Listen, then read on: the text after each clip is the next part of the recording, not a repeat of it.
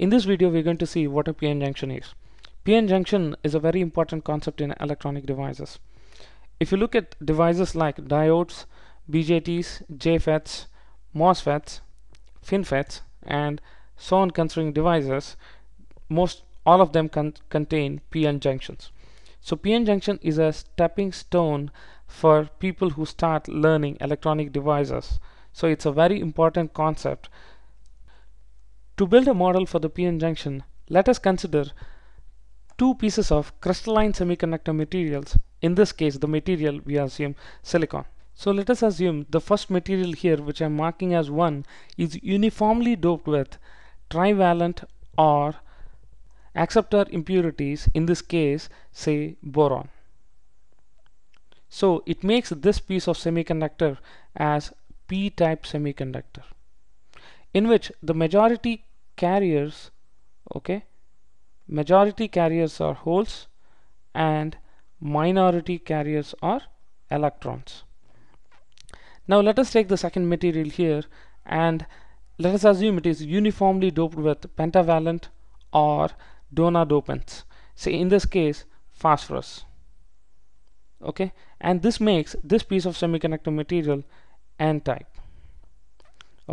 In this case, the majority carriers here are electrons and minority carriers here are holes. Now let us see how the energy band diagrams look for these two pieces of semiconductor material. Now as these two materials are of silicon, the energy band gap between this EC and EV for these two materials will be same. And in this case, let us assume these two semiconductor materials pieces are at room temperature, so the energy band diagram will be 1.12 electron volts. This is known as EG, that is energy band gap. So it will be same for both these energy band diagrams. Now as the first material is doped with p-type material, so the Fermi level will be closer to the valence band edge, EV. EV is the top of the valence band edge and EC is the bottom edge of the conduction band. So now EF in this case for n-type material will be closer to EC. Now one important concept to note here would be, if you see the energy increasing in this direction would be electron energy increasing. So suppose say if I have an electron at this point, say electron 1 and electron 2 at this point, electron 2 would have more energy compared to E1. So in this direction upwards, electron energy will be increasing. This is electron energy. Now if you look at the other direction, let's say downwards, the electron energy will be decreasing. But there is another important concept, say holes. With respect to holes, the energy will be increasing downwards. If you move downwards, hole energy will be increasing. So this is a very important concept to understand in PN junction. Now let us consider moving these two pieces of semiconductor materials closer together and making them contact each other at these points.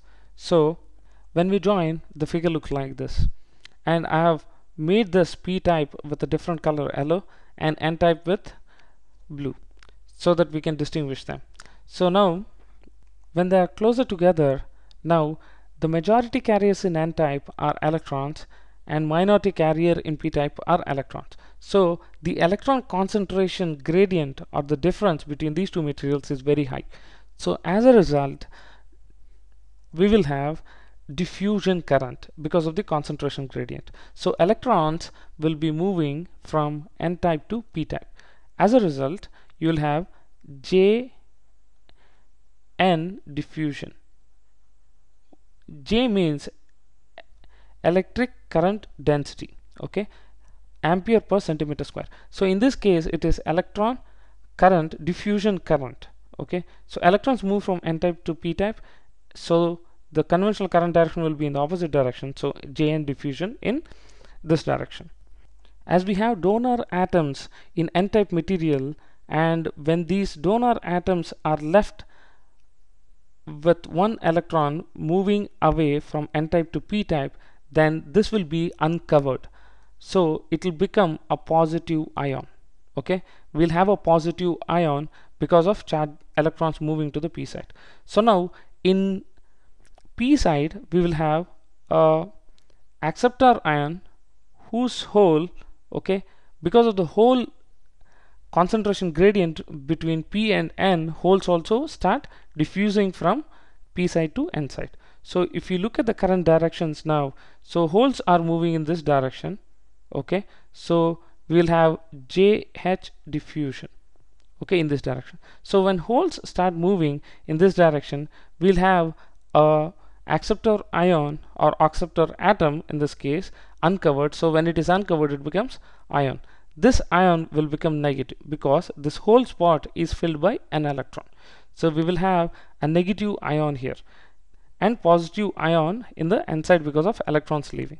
So now there is a diffusion current due to the concentration gradient. Now if you observe, this diffusion current continues, but till what point they continue?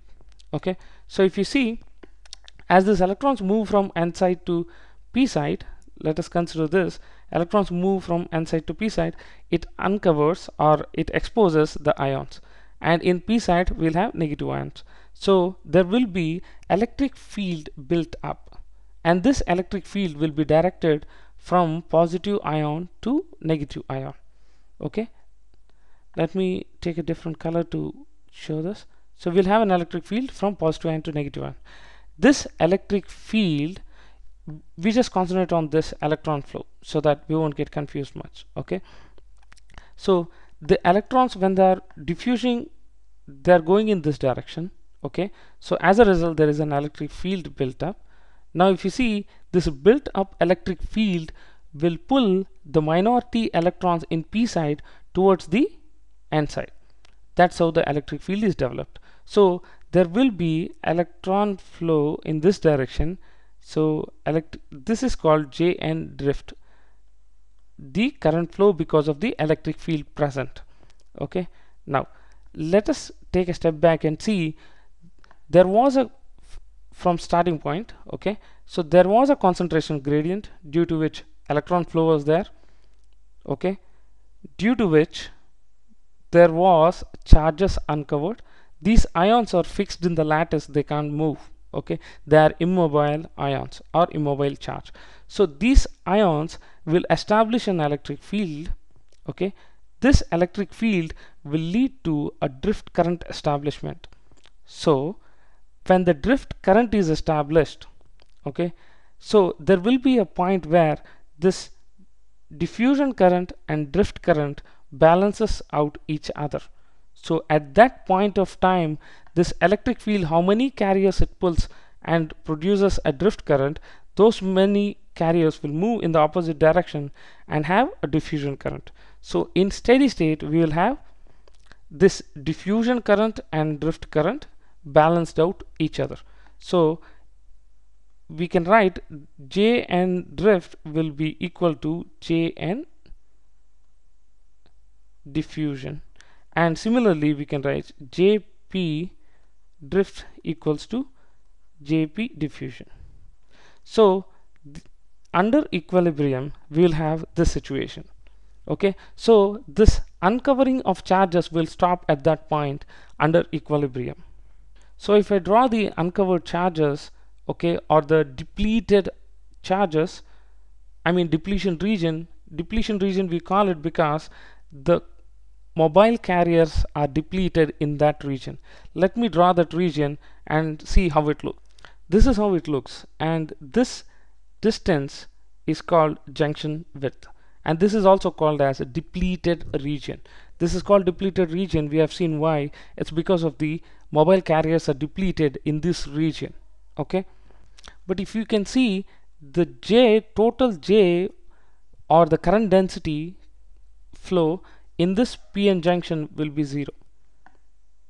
Okay, this J is equal to Jp plus Jn, the current density due to holes and current density due to electrons. We know that current density due to holes is the sum of current density, drift current density of holes and diffusion current density of holes, and they are equal and opposite. We have seen they are opposite in in the figure while we are discussing, so they will cancel out and it will be 0, and Jn will also be 0, so J will be 0, but these components will be some finite values. Okay, so under equilibrium, when a p-n junction is formed, the current flow in this will be 0. So far we have seen how the electrons move, holes move, and how the ions are formed and depletion region is formed. Now we will see in terms of the energy band diagram. For that, I'm going to rub this off this area. Okay, this is the band diagram before they were brought closer and made junction. So if we let us start with this. So now we have a lot of electrons here in this conduction band, and when we join these two materials together, these electrons are more, so they start diffusing and going to the p side material. Okay, as a result, the number of electrons has decreased, the overall energy of the system will be decreasing. As a result, we have seen that energy will be increasing in this direction if electron, that is electron energy. So if you see, this energy diagram will be moving downwards related to this one. Suppose if we look at the holes, if holes, and we know that holes will be moving from here to here due to diffusion, then in that case, when holes move towards to this material, we know that the energy will be increasing in downward direction. Due to the holes, energy increase, and that will be moving downwards. As a result, this energy band diagram will be moving downwards compared to this energy diagram. So relatively, both will be moving in the opposite direction. But till what point? Okay, we have seen from this explanation before that there will be diffusion current, because of which there will be an electric field set up. That electric field will bring out the drift current. This drift and diffusion current balance out at a point where there won't be any net current flow, okay, and a depletion width would have stabilized, and we'll have a equilibrium state.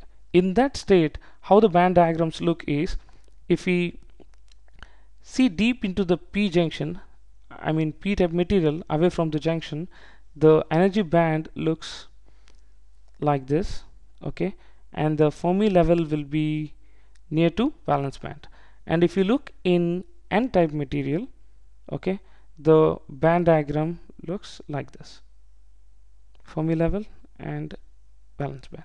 Now the reason how I drew this is, we know that there is net current flowing through the diode is 0, so it means that the Fermi level is stable.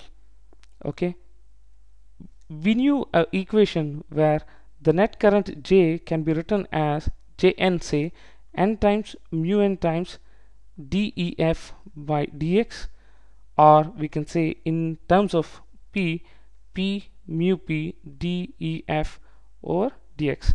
We saw that Jp and Jn are going to be 0. This is possible when Ef is constant throughout, so dEf by dx will be 0.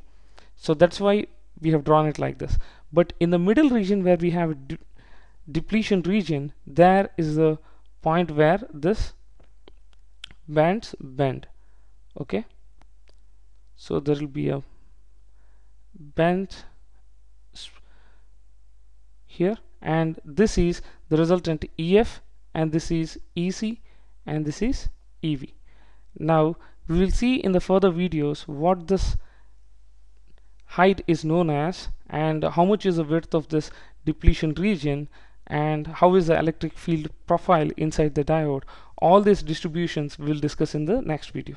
Thanks for watching. If you like the video, please do subscribe, and thanks for watching again.